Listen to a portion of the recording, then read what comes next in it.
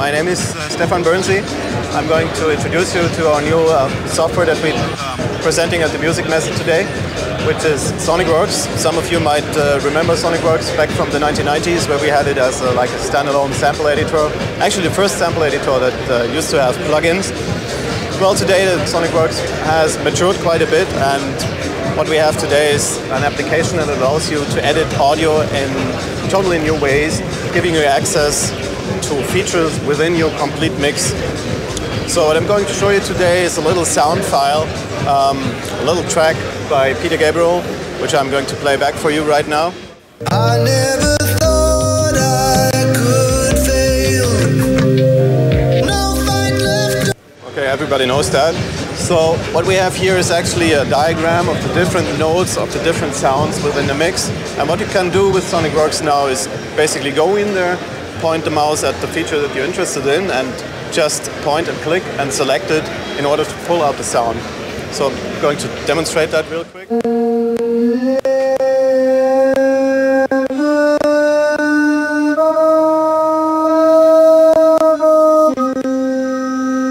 Some funny clicks here because the machine is actually not fast enough for that task, but you get the idea.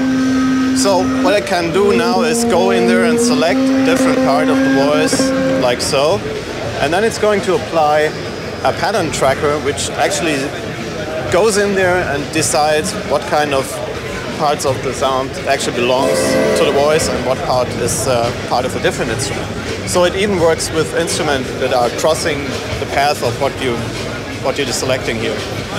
And of course, once you have selected the sound that you're interested in, you can go ahead and pull it out in a separate sound file, can render it to a sound file, or can suppress it in the mix, giving you access to the individual tracks within the mix. And that works surprisingly well. I'm going to show you some pre-computed demo files that I've set up here. Just bring them up real quick in QuickTime Player. And you'll see that we have the Gabriel piece here. I play the original for you one more time. I never thought no fight left, or so it seems. I am a man whose dreams have all deserted.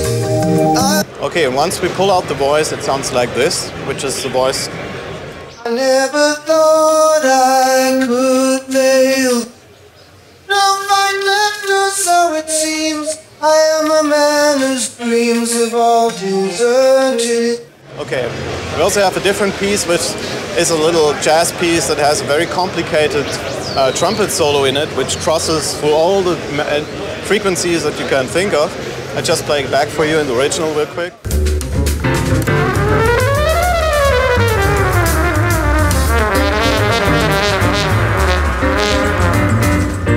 So the trumpet is really all over the place. It crosses the piano tracks, it has some interference with the bass, there are cymbals in there that you can hear. So I'm pulling out the trumpet, pre-calculated the file for you, so it goes a little bit faster because the machine needs quite a lot of CPU power in order to do that.